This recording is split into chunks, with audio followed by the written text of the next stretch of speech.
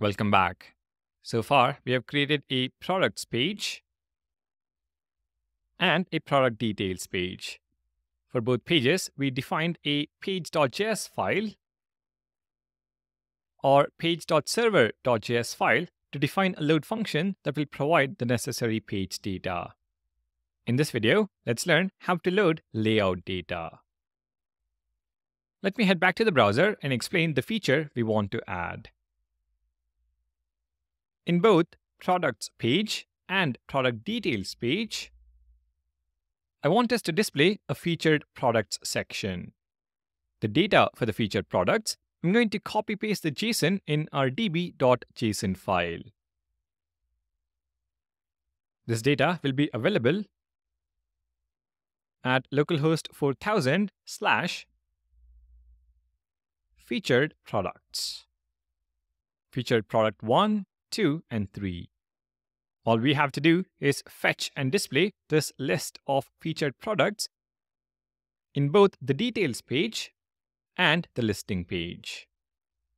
Now we could fetch data in both the routes load function, but we would be violating the do not repeat yourself principle. The better solution is to wrap the two pages in a layout and load the featured products in that layout, which will prevent code duplication.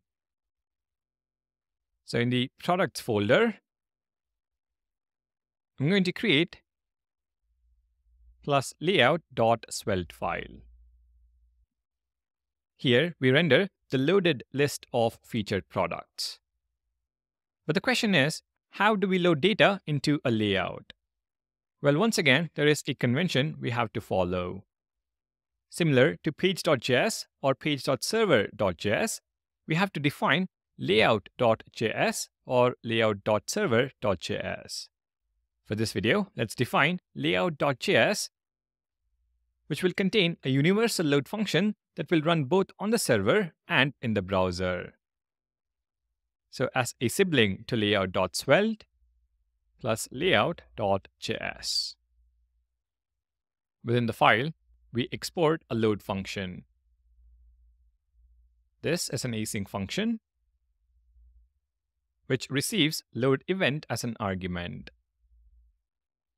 From load event, we're going to destructure fetch.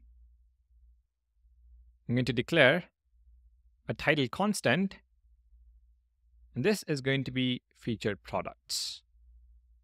Next, we make our API call. Response is equal to await fetch, and the URL is port 4000 / featured products. Next, we get hold of the JSON response. Finally, we return title and featured products.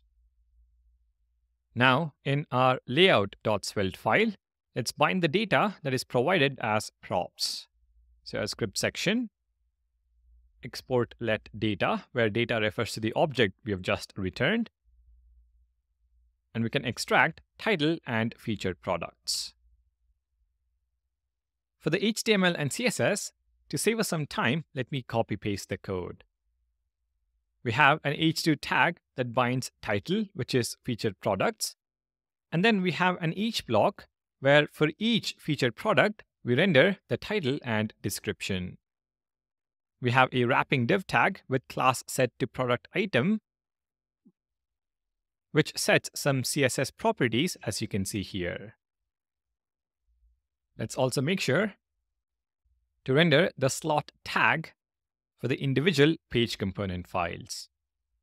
If we now save the file and head to the browser, we have our featured product section in /products route. And if we navigate to /products/1, we still have that section. But what I want you to take away from this video is that we can load data into layout files as well. Define a plus layout.js file or a plus layout.server.js file, depending on your needs, and return an object that will be available as the data prop in layout.svelte file. Bind the data to the HTML and apply any necessary CSS. Very similar to loading page data. All right, thank you for watching. Please do consider subscribing to the channel, and I'll see you in the next one.